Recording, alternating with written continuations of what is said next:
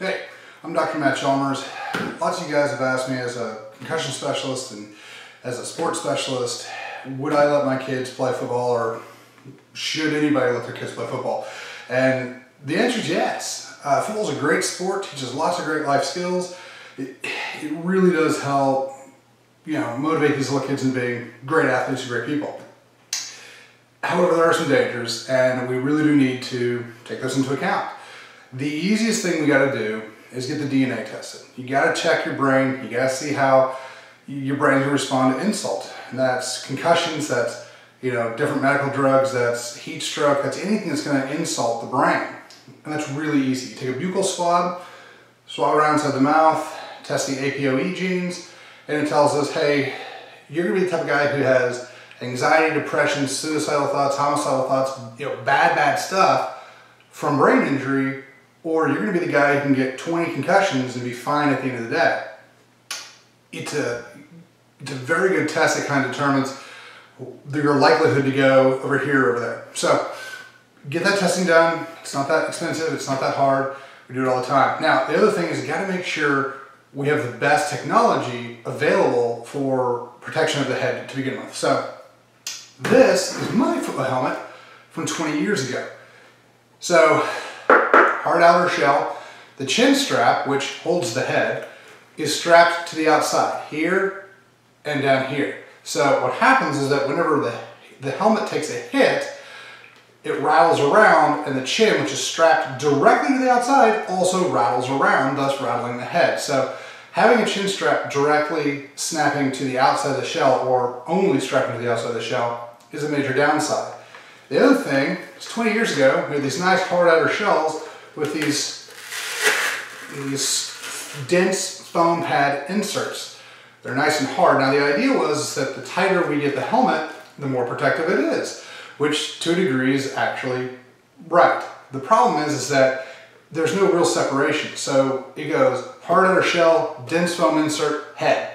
And so the amount of impact that's taken away from the head, and thus the skull and thus the brain, isn't very much in a helmet like this.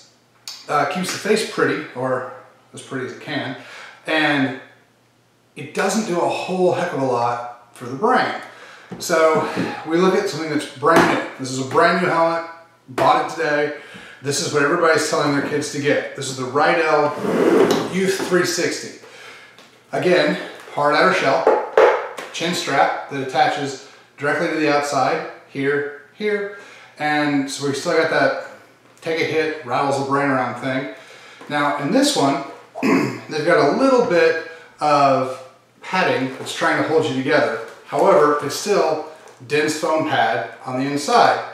Now these dense foam pads strap in a little bit differently, but they're still hard outer shell over dense foam pads. So the brains can get rattled around almost the same amount. This is better than this, but not a whole lot. So that's one of the things I want to make sure that you guys get, is that while the hard outer shell right now we can't do anything about, this is as good as you're going to get, you got to do something else. The guys at Xenith took a completely different route. So while it looks like the chin strap straps to the inside, to the outside, it doesn't really.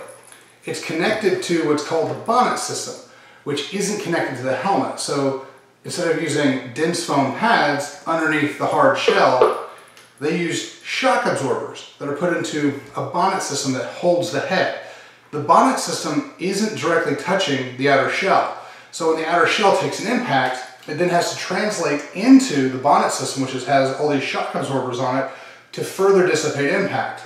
Now the chin strap, like we talked about, snugs up the bonnet system against your head. So it's completely individualized per person. And you can move these little shock absorbers around a little bit to get it even more personalized. But like I said, these shock absorbers aren't connected to the inside of the helmet, which means that when we take a hit, the translating force is spread out here, hits the shock absorbers, spreads them out even further, and then hits into the bonnet system before it hits the head.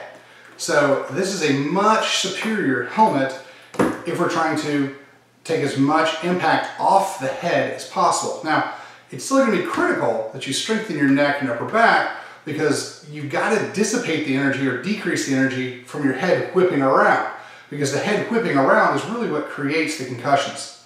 There's only two ways you can get a concussion. One, the skull and the brain make too hard of contact, or two, like an explosive force, like a pressure wave goes through the head and rattles the brain around. Not a whole lot of that going on, not a whole lot of the shock wave thing going on.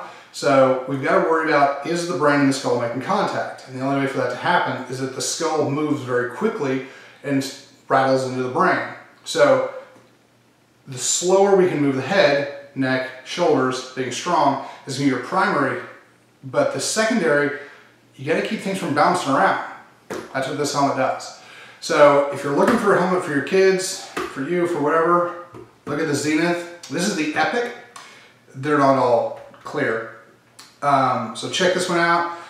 They did just do a recall on them, a couple of them, because they used special paint, and apparently that fancy special paint cracked a couple of the helmets. But make sure it's not a special paint, but this is the safest helmet that you're going to be able to get for concussions. So check this one out, stay safe, get your DNA tested, and be safe.